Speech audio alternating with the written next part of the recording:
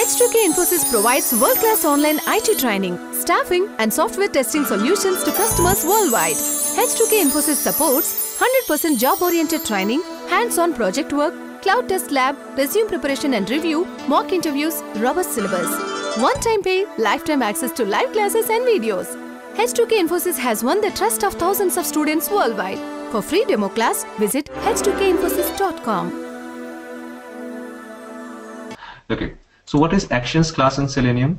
Actions class is a class which you use to perform actions like drag and drop operation or mouse hover operation when it has to be performed. That can be performed using actions class. Okay, so what is mouse hover? Mouse hover is just like when you place your pointer somewhere and a submenu appears. Let's just quickly see that.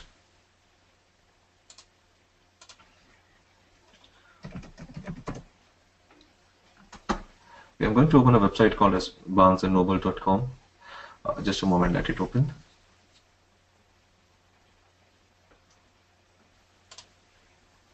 Okay, so you can see here, if I keep my pointer over one of the web elements like notebooks, or I keep my pointer over textbooks, a submenu appears. I'm not clicking anywhere, it is just simply placing your pointer over some link. So this is called as mouse hovering. I'm just hovering my mouse somewhere and immediately I'm able to see a submenu. That is called as mouse hover. So when you have to perform this kind of action, this can be performed using actions class. Right? Or if you have to perform a drag and drop action, you need to drag something and drop it somewhere. That can also be done using actions class. Right? For those purposes, we require actions class. Okay, so then there is a question here: what is the locator used for finding multiple elements, multiple web elements on the screen? This question is typically asked in places where they can ask you, how will you find whether all the web elements on a web page are working or not? Right? So typically, like here on this website which I showed you, Barnes & Noble, how will you create a test case where you have to identify whether all the links on this page are working or not? Okay, so for that we need this kind of control where you need to find out how many links are there on the page. Okay, how many links are there on the page? We have to cover that, we have to see that. Okay, so how do we do that? First of all, we find out how many links are there on the web page. How do we do that? Now, whatever links on the page are there on any web page, not only for barnesandnoble.com, you take any web page, be it Facebook, LinkedIn, any web page.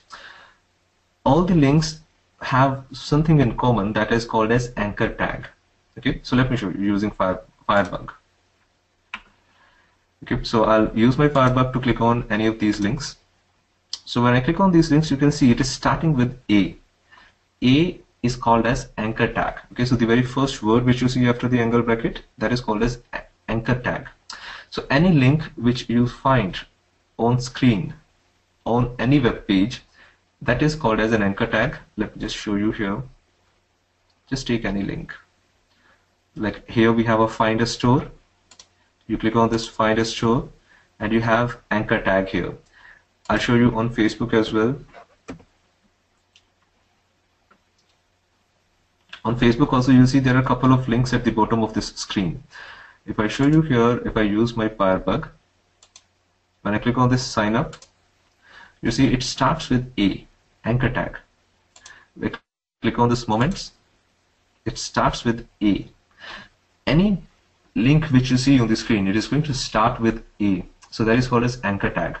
So if I have to find out how many links are there on the web page, I'll use a locator that is called as tag name. So we will write driver.findElements by.tag name A. Let me show you that. Just a moment.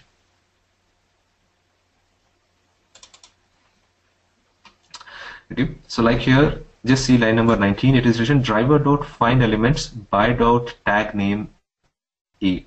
So what does it do? It finds out all the web elements on the web page whose tag name is A. So indirectly, what are we doing? We are finding out all the elements on this screen which are links. Okay, so since all the links start with anchor tag, indirectly we are finding all the links on the page. Okay, so if you have to find out multiple web elements on the screen, how do you do that? That is what this question is. So it is written, which is the locator used for finding multiple, sorry, it is not locators, it is web elements. Which is the locator used for finding multiple web elements? It is tag name. Using tag name locator, you can find out multiple web elements on the screen. Okay.